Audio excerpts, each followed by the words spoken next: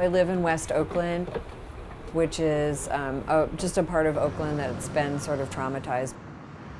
West Oakland is a total food desert, mostly because it's like all liquor stores, and they don't make any money selling fresh produce. I had this vegetable garden. I dug up my parking strip and planted fava beans and squash. This was an abandoned lot. It still is an abandoned lot. And so we decided we would just start gardening on it. We went up to this beekeeping place and got our first beehive. And then I started hearing about people that kept backyard chickens. And I thought, well, I can do that. So I raised turkeys and ducks and geese, and then rabbits, pigs, goats. Then I started running into people who would be like, yeah, I'm an urban farmer. And I'm like, well, what the hell is that? And they're like, well, kind of what you're doing. Everything that I do is totally small scale, never like some business model. In an urban farm, you're going to grow stuff in usually raised beds, and you're going to do this interplanting kind of thing where you're trying to pack as much stuff in as possible into this little space. There's more of an attention to detail for the urban farm. You can go out and actually like hang out with your lettuce plants and like look at them and be like, are they doing well?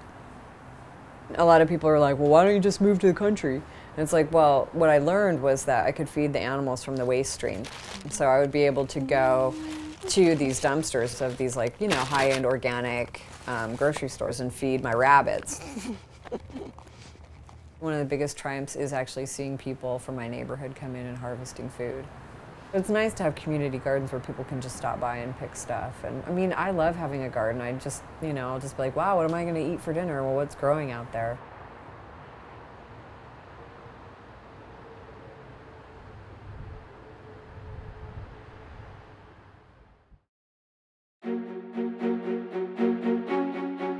Many of my neighbors are from Vietnam or Somalia or Yemen, and those countries have a very active urban agriculture scene. And so when they see that I have chickens in the backyard or, you know, goats or anything, they're sort of like, oh yeah, right, just like back home. Our particular neighborhood is called Ghost Town. It's because there's so many abandoned lots.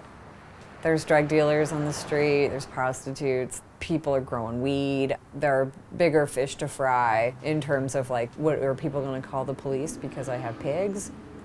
I take the sort of state of anarchy of our neighborhood to my advantage.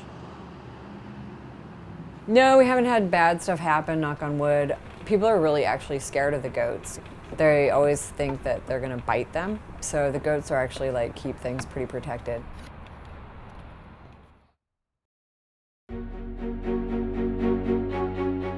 The pigs were so much work. They just needed food constantly. They were never satisfied. I had pledged to never buy pig chow as part of my cost-saving education. So we would go to Chinatown, and there's this fish market, and we would go into their dumpster, and there would be all these like fish heads and fish guts, and we'd take them home to the pigs. And the pigs would scream with delight. They would have like little mackerel like livers hanging out of their mouths, and they'd be like shaking. And then I remember just like staring at them and just being like, gross, you know, like this is so gross. And I have to keep going back for these fish guts. The pork was really amazing, and I value the education, what I learned from the pigs. But this was crazy. I went too far. But I get these emails from people that are like, I read your book, and I'm gonna raise 2 pigs. And I'm like, do you not learn from me? Come on. Go on. Goats were a reaction to pigs in some ways. Every day, you're getting something from it. You give it something. And so it's a more symbiotic relationship instead of being always like, well, is it fat enough? Can I eat it? They're really weird, funny creatures. They're kind of like cats, you know, they just want to like sit in your lap and cuddle up, but then they want to get up and like fight and play and stuff. Oh, easy. No. I just like goat time. Goat time's the best.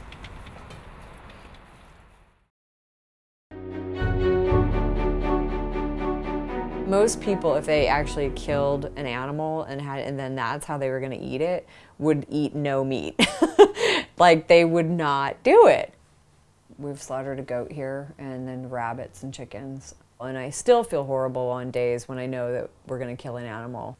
When you raise something, it has a value and it has a connection to your life. It's been in your backyard, you've had interactions with it every day, but it is the logical conclusion of being a farmer and raising an animal. There's some element of paranoia about cooking it because you're like, oh my God, if I overcook this ham, what a waste, what a huge waste that is. I can't emphasize enough how nice it is to have other people around when you're doing these animal processing kind of things, because someone might look out their window and see you just like alone, like killing an animal, you know, it's slightly weird. There was this chef, Christopher Lee. I was caught in this dumpster, one of his like restaurant dumpsters, and introduced myself as like this insane pig owning person. And Chris surprisingly decided to take me under his wing. We made prosciutto, we did like a rolled pancetta, we made sopressata with the pigs' heads, we made lardo. That was kind of an acquired taste. The pigs did eat fish guts, but toward the end of their life they ate peaches and cheese mostly, so they really had this wonderful flavor. Living in the city, you're around vegetarians and vegans, and they all have like an idea for what you can do with the turkey instead of kill it, you know, like take it to the refuge, you know, and it's like what they don't understand is that if we just took the turkey to the wildlife refuge, then some other predator would eat it anyway. You're a predator, you know, you got your eyes right here, you know, you're looking forward. And these animals we all eat are wall-eyed and they are prey. The vegetables save money. I mean, one, like this seed packet or whatever is like $1.50, and then you have way more radishes than you'll ever want. Fruit trees are so awesome. We have an apple, like a 5-way grafted apple. We get so much fruit just from this little tiny tree. The most bang for the buck is chard. It will produce so much greens because you can keep harvesting over and over and it keeps producing, keeps producing. The goats are totally a boondoggle. I buy them like a bale of alfalfa, which is $18, probably once a week now. So it's a lot of money that's just like going down the drain. And I mean, if you look at it, like I get a quart of milk every day. Well, like how much would that cost at the store? Like $4?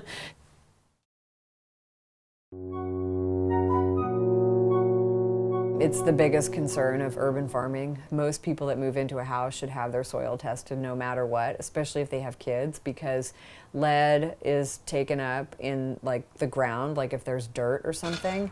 That's the way that you get lead poisoning, is like breathing it in, not so much eating vegetables that have lead in it.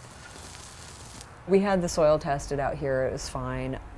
The backyard actually does have lead in it, and so we did this whole like mulch layer, so there's like 2 feet of wood chips that the animals are on top of. I usually tell people like what they should do is raise beds. Put a root barrier down and then build raised beds that are pretty like sizable.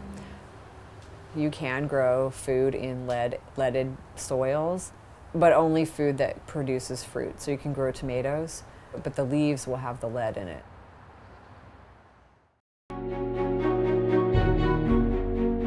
Predators are a reality. You live in a city, but there are raccoons and opossums and skunks and rats and everything, wild dogs, that want to eat your chickens.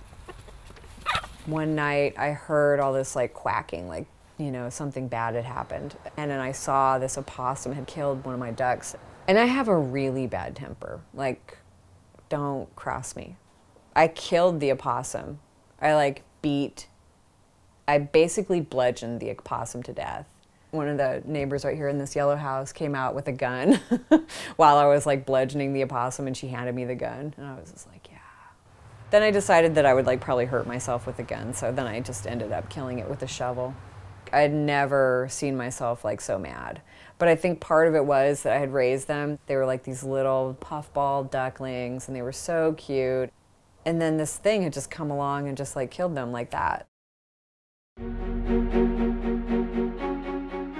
If people can, the best thing to do is actually to start from seeds. If somebody else starts them, you have no idea what the circumstances were. And a lot of times they'll get this like fungus or, you know, some kind of disease. And I called chickens the gateway urban farm animal. They're virtually no work. You know, you just have to feed them and put them away at night. And then you get these amazing eggs. The most common beginner mistakes is biting off too much. A lot of times people think that they'll be able to just have like an insta-urban farm, just like buy a bunch of animals and then go for it. You don't have the stamina built up for it.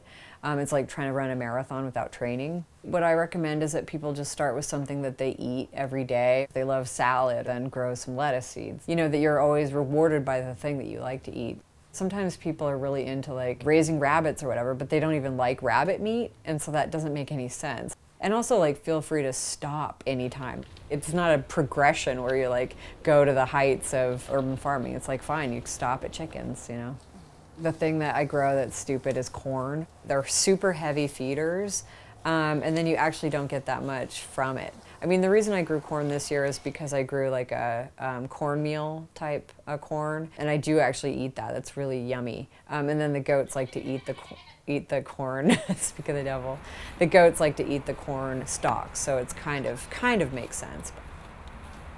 When it was time for me to learn how to kill a rabbit, you know, I watched a YouTube video. It was just like so easy. So I think that the internet really helps, and video in particular, watching the videos. The books that have been really good, I mean, still Encyclopedia of Country Living is really great. There's this guy, Hugh Furling-Whitingstall, who is a British chef, and he raises a lot of his own meat and talks about it. And so those kind of books like just make me feel like, okay, I'm not crazy. Like this is like a thing that's really important.